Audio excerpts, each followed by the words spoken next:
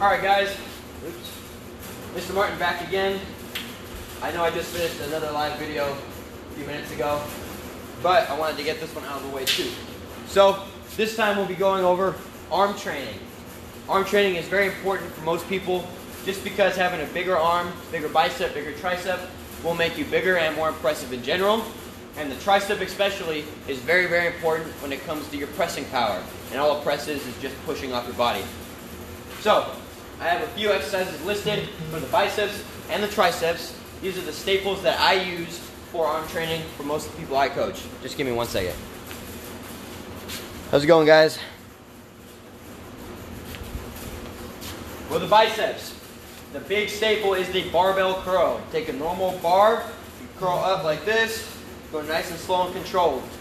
That's going to be the biggest mass builder that you're going to be able to do for your biceps. Dumbbell curl is a variation of that. You can take dumbbells and do one arm at a time. That's good if you have an imbalance. Hammer curl. That's a dumbbell curl where your grip is sideways like this. You don't supinate your hand. You keep your hand neutral grip like this, curl like this. This is very good for the forearms and the brachialis, which is a muscle that lies between the bicep and the tricep up in here. Reverse curl, that is a barbell curl with an overhand grip with no thumb. So your thumb goes over the top of the bar.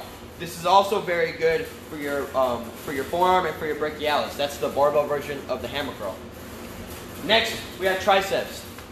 Barbell skull crusher is one of the staples that I use. It's going to help train that long head of the tricep in here, which is the biggest part of your arm. That'll help your arm get the biggest, the quickest.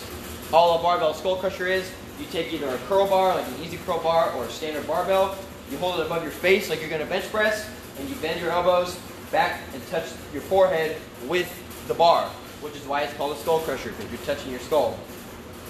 Next is a dumbbell extension. Now these can be done in multiple variations. You can do them overhead, you can lay on a bench and do them here, you can lay on the ground and do them here.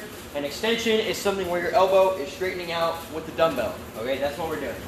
Next up is cable extensions. If you have a cable machine in a gym, or if you have a lat pull-down machine like we do here at Le Grand, that's one of the staples that people use. They have the lat pull-down machine, they grab it, they go like that with the cable. So they get very isolated movement on the triceps. Those are the staples that I use for most of the training here.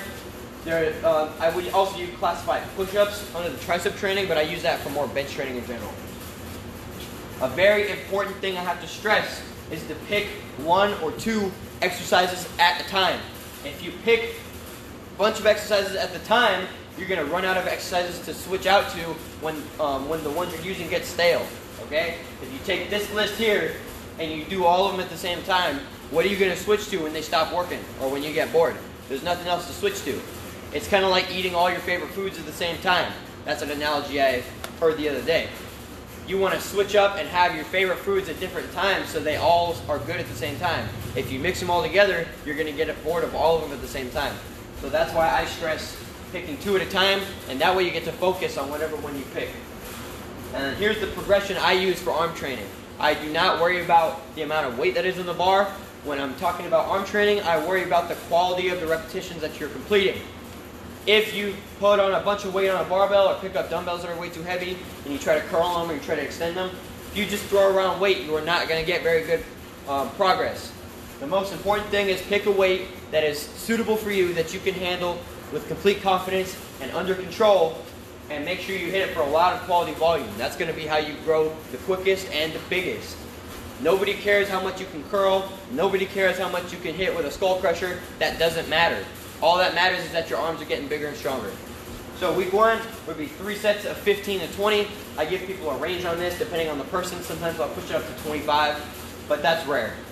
Week 1, 3 by 15 to 20. Week 2, 4 by 15 to 20. Week 3, 5 by 15 to 20.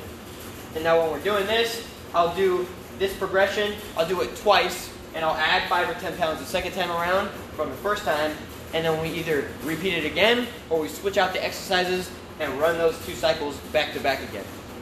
That is how I implement arm training into people's program, and that's how you should too if you don't know what you're doing or if you need a little bit of guidance. I hope this helped.